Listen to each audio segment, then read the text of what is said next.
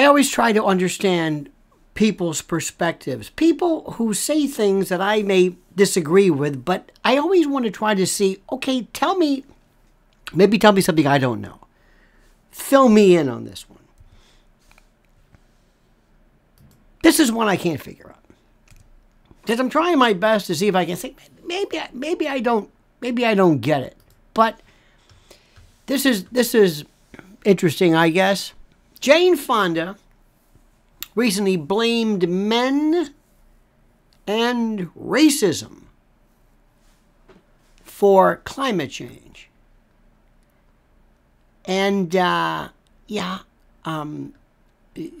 she was having a conversation at the Cannes Film Festival and arguing that without this patriarchy, the climate crisis of epic proportions would cease to exist.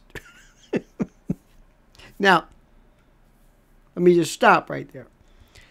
Let me stop and ask you first to like this video, to subscribe to the channel, to hit that little bell so you're notified of live streams and new videos. And also to patronize our sponsors, speaking of patronizing. Our sponsors at MyPillow.com, these great people who provide you with the following. If you go to MyPillow.com and put in promo code Lionel, L-A-O-N-E-L, you get a free gift. A free gift that will forever change your life. A free gift that says, wait a minute, this is it. From the greatest company that provides the greatest products regarding pillows, mattress toppers, duvets, blankets, washcloth, pet beds, you name it. Every configuration, every iteration, every aspect of sleep equipment, they've got it. They're simply incredible. MyPillow.com, promo code Lionel. I'll put a link up here for you so you'll know what to do.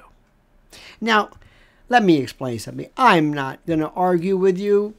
Climate change, or climate, I don't even understand what this is. I don't even know the whole notion of climate change. You see, one thing I don't understand is when something changes, change is not necessarily bad.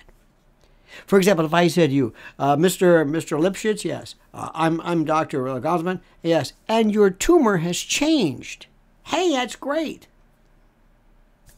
Is it? Change how? Change in size, tripled in size, or halved?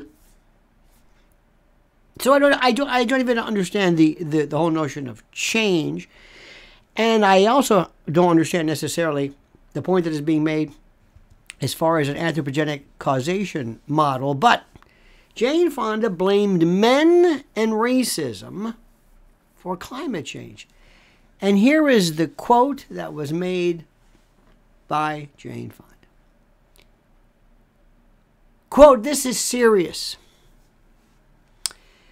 We've got about 7-8 years to cut ourselves in half of what we use of fossil fuels. And unfortunately, the people that have the least responsibility for it are hit the hardest. Global South, people on islands, poor people of color. It is a tragedy that we have to absolutely stop. We have to arrest and jail those men. They're all men behind this." She continued, it was reported later on, and there was a question apparently from somebody from the audience, and she delved more and illuminated her claim a little bit more. She says, quote, "It's good for us to realize. It's good for all of us to realize," she says, "there would be no climate crisis if there was no racism. There would be no climate crisis if there was no patriarchy, a mindset that sees things in a hierarchical way. White men are the things that matter, and that everything else is at the bottom." She is an activist. She's 85 years old. She's a tremendous actress. I saw, believe it or not, her latest book, her movie Book Club 2, in which she was almost frozen by virtue of what appears to be a sensible work done, which is fine. Listen, she's 85 years old, bless her heart. But this activist, known as Hanoi Jane, has remained a longtime advocate of climate change awareness, and that is just great. Great. And when it comes to this, I have tried my utmost to understand specifically how is it that patriarchy and white men and men have been responsible for climate change. Let me say something, and I'm going to speak to my dear friends who are who care about the notion of climate change. Let me just say this to you, and I want you to listen very carefully. As long as you have this kind of statement being made by somebody of Ms. Fonda's stature, in particular, especially from her and what she said in the past, it will do ultimately your cause a tremendous amount of harm by virtue of the fact that it's comical, it's nonsensical, it doesn't make any sense, it doesn't connect itself, it does not allow one to make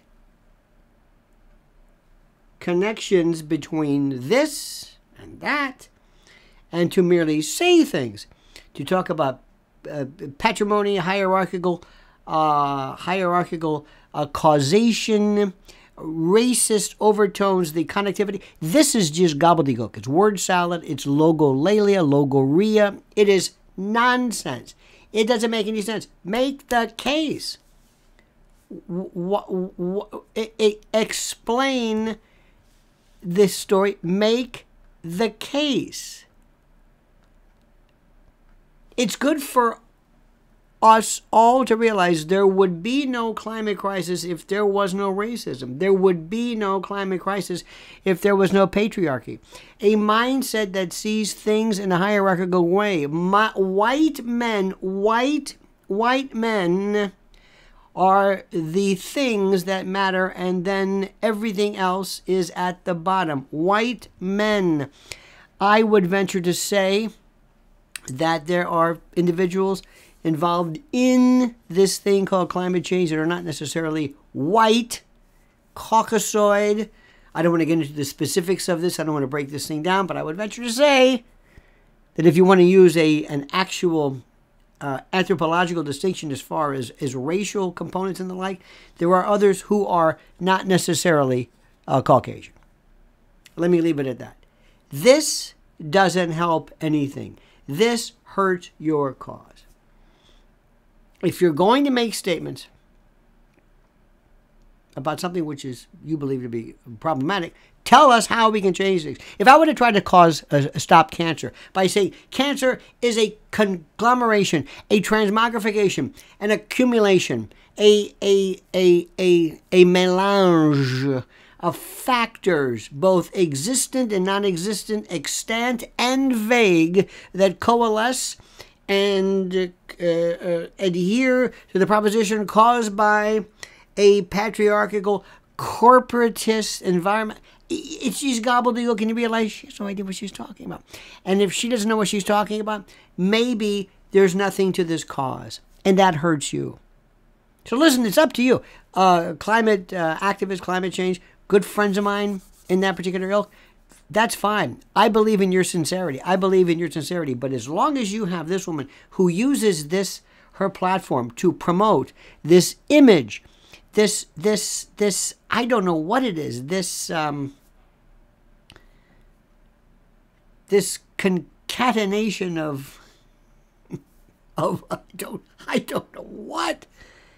As long as this happens, it cheapens your cause and mocks your situation and your belief system, which I believe you take most seriously. That's all I want to say. But it's up to you. It's up to you. Thank you, my friends. Please like this video. Please subscribe to the channel. Please, please, please, please hit that little bell so you're notified of live streams and new videos. And don't forget our friends at mypillow.com. Promo code Lionel, you get a free gift. Put in Lionel, you get a free gift. And whatever you do, I beg, beseech, importune, and ask you to comment as you see fit.